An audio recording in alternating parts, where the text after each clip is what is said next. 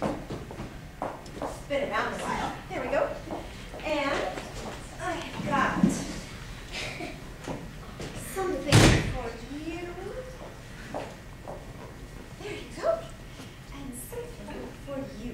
Now, if you could come around so that everyone could see this. Come on. Now, in the 1830s and 40s in Minnesota, living at the confluence, we had the Dakota Indians along the Minnesota and the Ojibwa up in the Mississippi, and they were trapping these furs. It was the waning years of the fur trade. What kind of animal do you think we got here? They like to chew trees. Yes, a beaver pelt. And this was the prized animal that was being trapped by the Indians and also the French fur traders.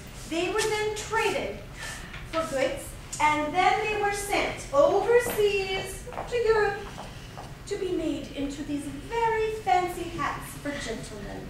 Oh, excuse me.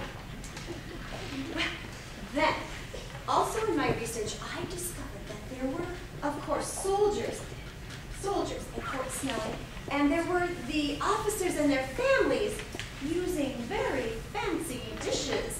And do you see what picture you have on those fancy dishes? From what country do you think they're from? Look at this. Yes, these were fancy dishes from China, blue willow China.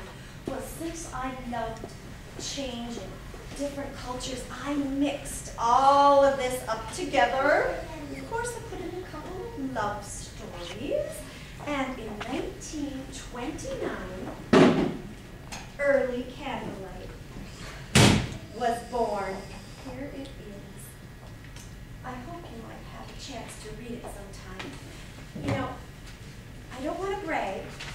Do you ever have medals or certificates or ribbons that you get that you display in your room? Yes? Okay, then maybe I can get away with this. After Early Candlelight was published, I was honored by 1,000 soldiers, a military review at Fort Snelling. And then, well, it was just for the writing of Early Candlelight. And when I woke up in the morning, this was on the front page of the St. Paul Dispatch.